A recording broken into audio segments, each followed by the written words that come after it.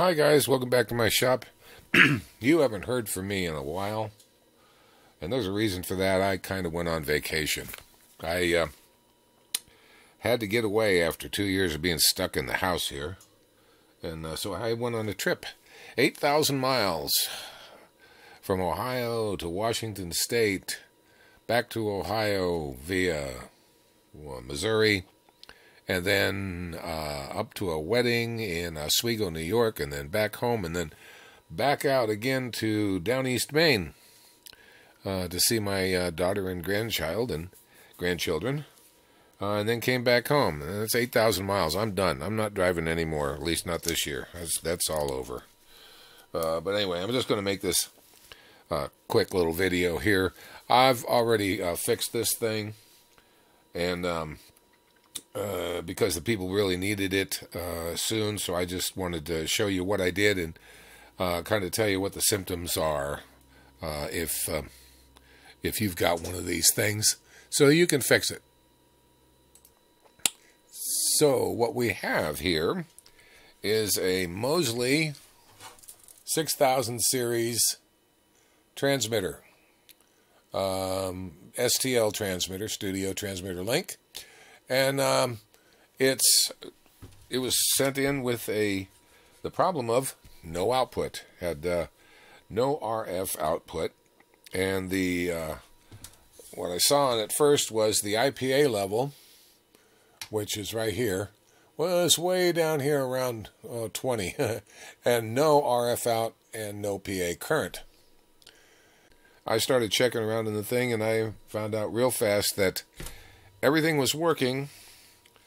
I knew it was working back here in this part, which is where all of the frequency setups are done. I think I've done a video on this. I know I have, on how to set the frequency, at least on the receiver. The transmitter is pretty much the same thing. But everything was fine here because the AFC lock light, that one right there, came on. So it was good.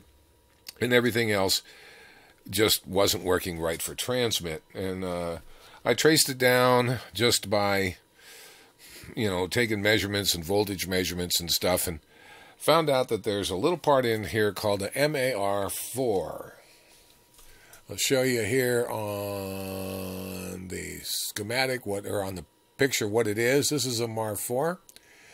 It has RF in 2 grounds and RF out with DC in on it. And that's basically, just a little IC, and it runs on 12 volts up here. If we go over to the schematic, I believe is what I've got. Yeah, there it is. This right here is where it's at. It is fed off of the filter, and through a capacitor. Through this MAR4 to the MWA 3300. Now, I'll show you where those are real quick. This is the filter, these three, right here. The MWA 3300, the last one, is this here. And the MAR4 is on the bottom. Let's see if we can get down here far enough so that I can show this to you. It's not a very big device. It's right there.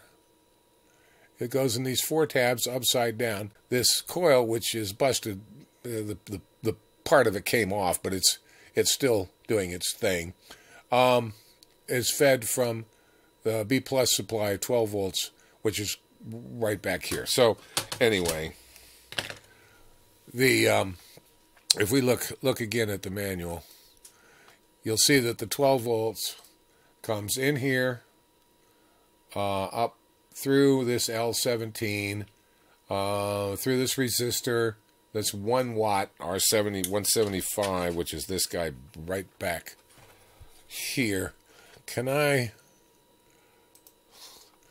Yeah.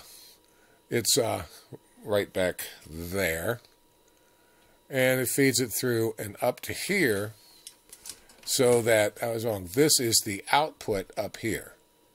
So the output goes to this capacitor. So this is the input, that little marked one.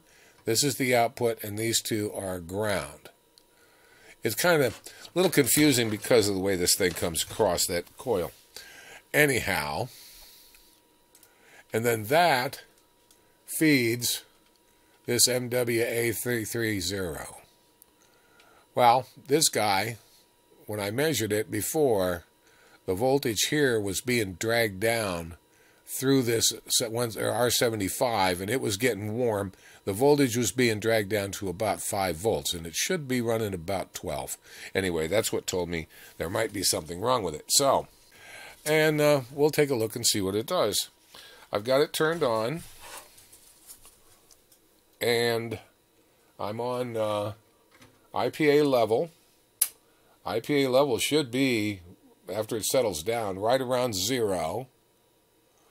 The PA current should be in that area someplace, and the output should be at 0 for 5 to 5.5 watts. So it's working right. These Mar4s are available. You can buy them. They're I think DigiKey's got them. The only part, they're really, it's a pain in the neck to get them in there because the legs are very short and the hole is just, there's a hole. If I can show you under here. Come on. You can do it. Yeah. There's a hole under there for ventilation, I'm sure, that this thing sits right on top of. If we turn over the camera.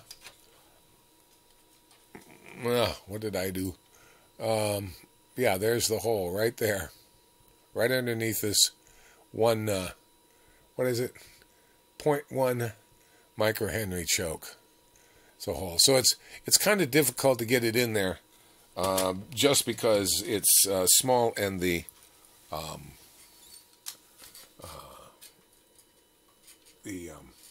legs aren't very long. But anyhow, that was just a really quick one I wanted to do and let you know.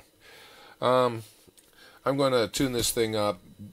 Basically, I'm just going to make sure it stays on frequency AFC lock does, which I did in another one. If I can find it, I'll put it up there. So that that's it. But I want to let you guys know I got a lot of stuff. While I was out there, I picked up a lot of junk to fix and play with, and as soon as I got back home, things started showing up, or back to the shop, things started showing up at the door. So I got a lot of things to fix too. So I'll be back regularly with new stuff, and hope y'all will watch it and start some talk on it. And if you want to, go over to Patreon and support me, keep me going, and I thank you all for stopping by. So until next time.